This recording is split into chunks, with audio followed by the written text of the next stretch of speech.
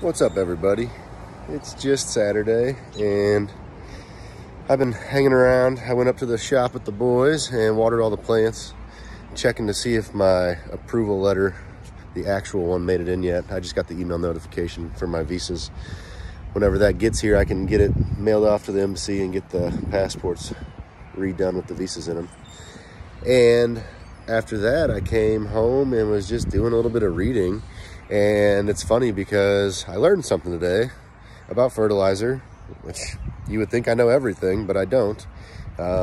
In fact, if you watch my old videos, which I'll tag in this, about fertilizers, one of the things I was confused about was that when I was reading the label on the fertilizer bag, it said there was 14% U-Flex in my bag. And my supplier sells me the product as a 50% slow release product. So why is there only 14%? And there it's a 50% U-Flex.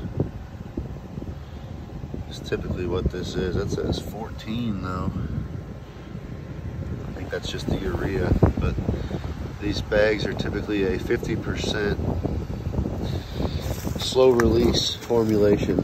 Well, figured it out today, because that 14% only applies to the 28% of the bag, which is going to be nitrogen. So 14% of that bag is made up of slow release formula, but only 28% of that bag is nitrogen.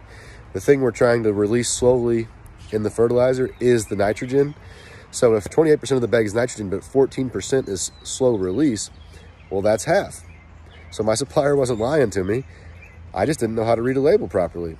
You probably don't either. So if you're reading your label and you're wondering when it tells you how much of your product is slow release, it's talking about the entire bag.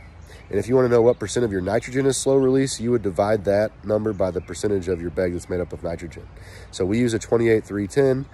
14% of the bag is slow release. So 14 divided by that 28, we got 50%. So anyways, that's what I learned today.